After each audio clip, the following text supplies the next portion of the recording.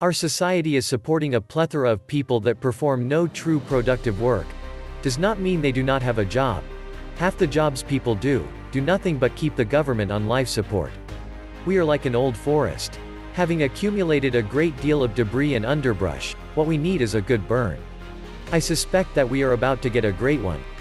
We are largely running a bread and circuses type of economy where precious little is created for the benefit of the coming generations other than poisonous debt. Furthermore, the 6.5% annualized growth for the quarter is nothing more than 1.6% for the quarter and therefore just a statistical sleight of hand. Everybody talks of a reset. Before we get the reset, we will have a massacre on every level. Heaven help those that have little knowledge of history and a great deal of Facebook time. I'm going to say that turning the entire world into an authoritarian medical police state where only around 2/3 of the population is allowed to travel or do business as they slowly die from blood clots and ineffective immune systems will have a negative effect on the economy. The way to crush the bourgeoisie is to grind them between the millstones of taxation and inflation. Vladimir Lenin. Welcome back to the Nomad Economist. You are here for your daily dose of the truth, the whole truth, and nothing but the truth. Please take a second to hit the like button, hit the subscribe button, and don't forget to also hit the notification bell. Thank you. The United States economy recovered at a 6.5% annualized rate in the second quarter of 2021, and gross domestic product, GDP, is now above the pre-pandemic level. This should be viewed as good news until we put it in the context of the largest fiscal and monetary stimulus in recent history.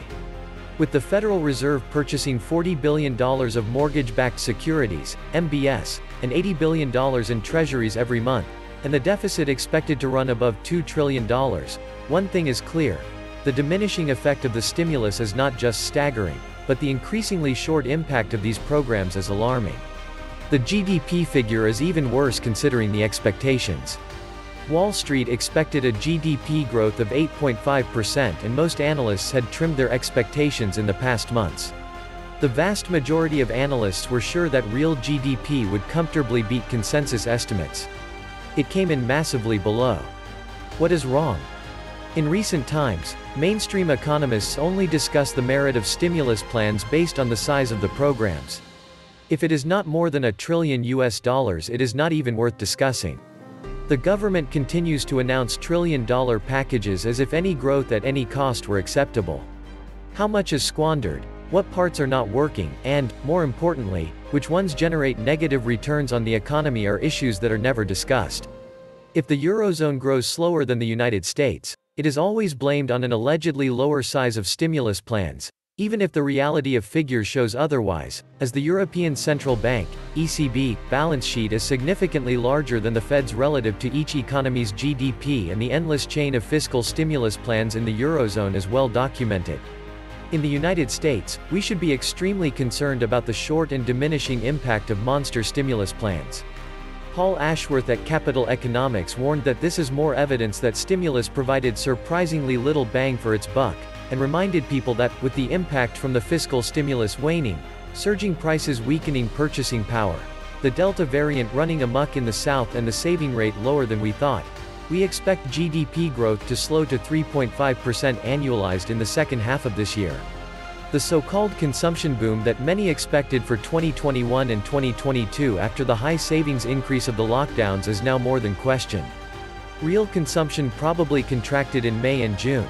The consensus has made downward revisions to income growth estimates, and the saving rate is estimated to have fallen to 10.9% in the second quarter, very close to the trend average of 9%.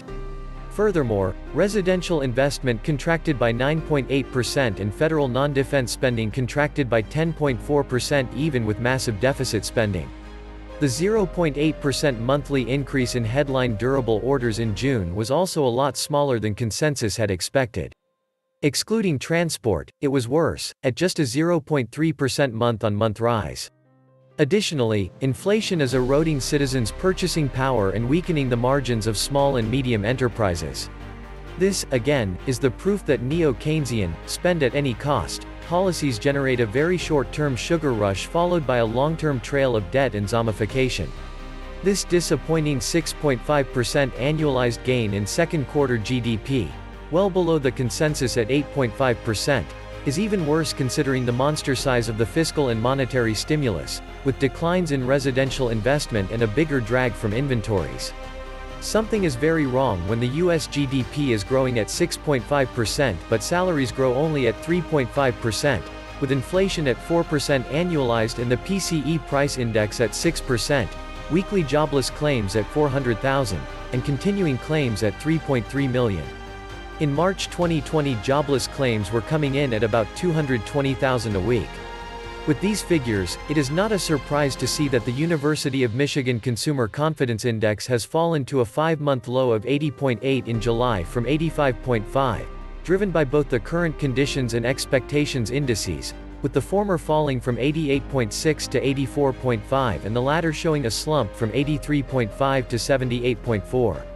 The 0.6% increase in retail sales in June was a decline in real terms, as consumer prices rose 0.9%. Additionally, May's decline in headline sales was revised up to a worse figure, 1.7%, from 1.3% previously published. Is this a healthy economy? No.